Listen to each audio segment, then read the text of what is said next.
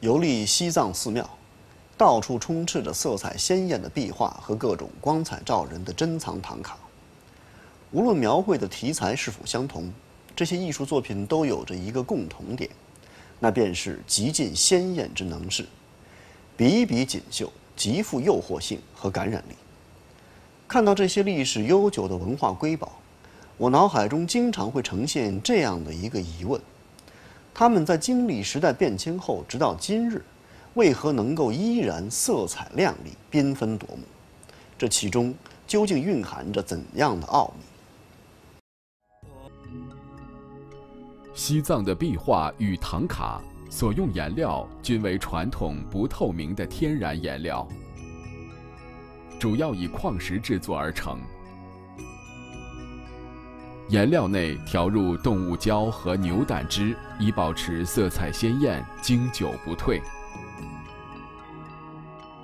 独特的手工制作工艺传承到今日，能够完全掌握其中技巧者寥寥无几。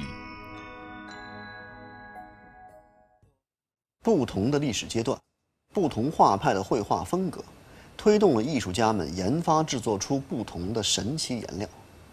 在历经了1000多年的传承和发展之后，才有现在我们看到的摄人心魄的缤纷色彩。